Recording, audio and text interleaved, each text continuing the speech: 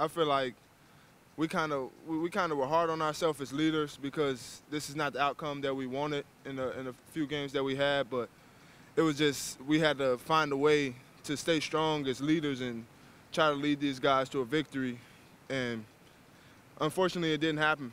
But as leaders of this group, we can't hang our heads too low or we can't be too high at times. We got to stay consistent. So I feel like that's what we're working on, is staying consistent and making sure every one of our teammates got the leaders to fall on when they need to.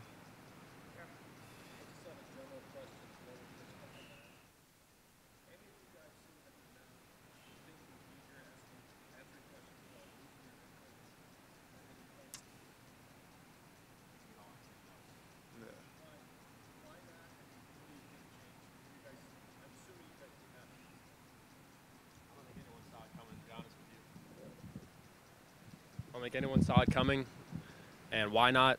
Because I thought we as players would execute better and perform better, and we haven't, and that's on us as players. But yeah, I would answer for all of us that we're all shocked, and none of us thought we would ever be in this situation this season, or at this point in the season. Yeah, I think he's completely right on that. I mean, after the game, I got a question. I said that as players, we just got to execute better. So I think Torch hit the nail on the head on that one. I mean, that's all that we were focused on. So yeah, I'd say we were shocked.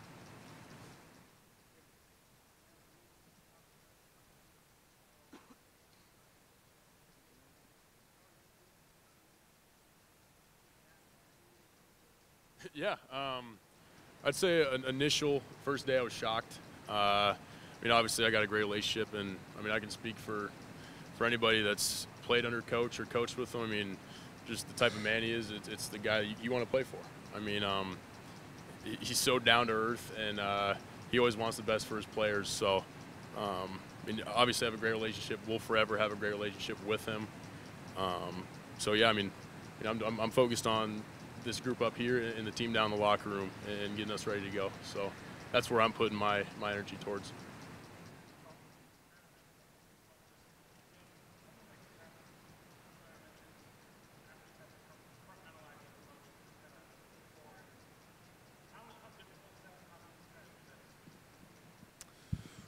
I think for a lot of guys, obviously the situation is not easy, and nobody wanted to see Coach Chryst go. So I think for me personally, it's fuel. Like Torch had mentioned, it's really on us. Like we didn't execute, we didn't play the football that we needed to play, and that this is a consequence of that. So I guess moving forward, you just kind of got to use it as fuel, like Coach Leonard had said, and just kind of put your head down, keep moving forward. We still have a goal, and this doesn't change our goal by any means. It's just got to be the same thing moving forward.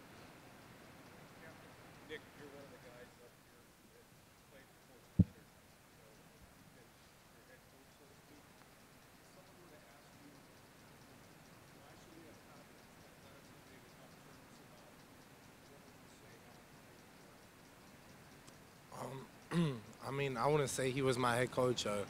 Coach Chryst has been my head coach since I stepped foot on this campus. He's a mentor. He's one of my best friends. He's a guy I look up to. I know all the guys in the locker room miss him. All the coaches miss him. I know he's been a mentor for Coach Leonard as well.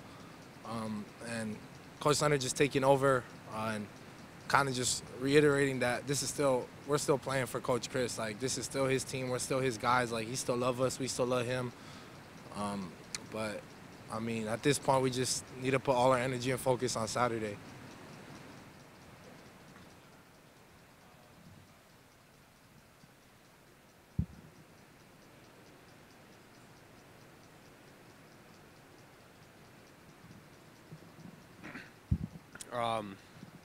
Obviously, I've never seen him as a head coach, but just on the defensive side of the ball, his understanding of X's and O's, his schematic knowledge for football is pretty impressive, and I'd probably say it's second to none in the country.